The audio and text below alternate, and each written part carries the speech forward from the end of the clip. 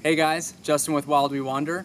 Last year, Ariel and I converted our Ford F-250 Super Duty work truck into a functional living space. We DIY'd it into a truck camper, and we haven't given a tour of it yet, so we wanted to show you what the inside looks like. So to start off, we have this ARE DCU truck cap, which is a utility truck cap, and it's really the perfect shell for this type of project.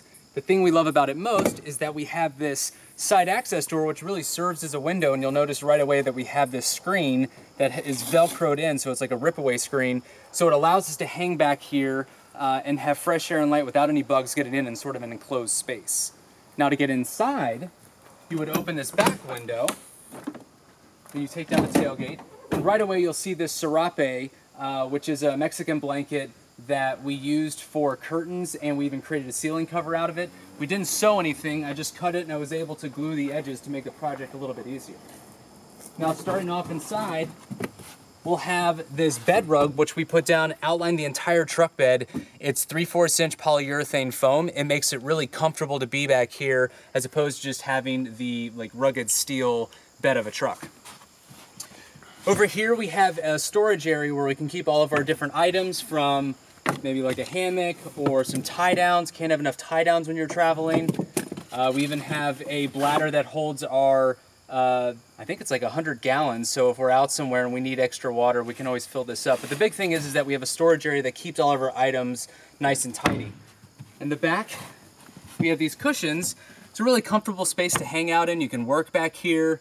The thing that's nice about it is that these cushions fold down into the exact dimensions of about a single or double bed. So you could sleep with here or back here with about 1 to 2 people pretty comfortably. And the nice thing is that the storage area is the exact dimension of what these cushions are, so when they're down, they're not moving around. It's not like if you've ever slept on an air mattress and the air gets out and you're sort of hammocked in the middle of the night. Nothing's worse than having something like that happen, so it's really important to make sure that you have something where your cushions aren't just moving around. Then during the day, you can easily just put it back into its couch form. And then right here you'll see this wood wall. This is really nice. It was just a steel, or sorry, it's a metal box, and behind it is all this storage. So if you want to go out for 4 days, or if you want to use it as a storage unit, you can really fill up all your supplies in here and not have the back area be all messy. Coming out, we have this undercover swing case, which is really nice. So it just swings right underneath the wheel well. Usually this area is lost for storage, so something like this allows you to extend that storage space.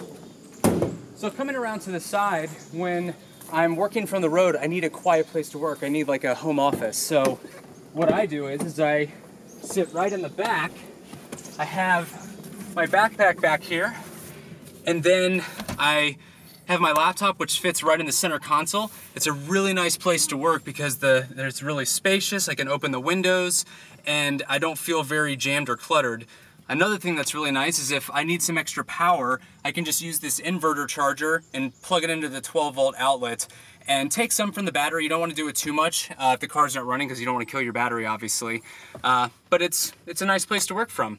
And this project wasn't a very difficult project. I'm not a very handy person, and this was me just trying to go through and figure out what everything looks like. So if you're somebody who wants to make sense of your truck for either a truck camper, or whether it's something that you have a tow vehicle for your camper that you're pulling, this is a way you can extend your space. And if you want to learn how to do each project, check out our guide and do step by step all the different instructions. If you have any questions, just let us know. Thanks so much.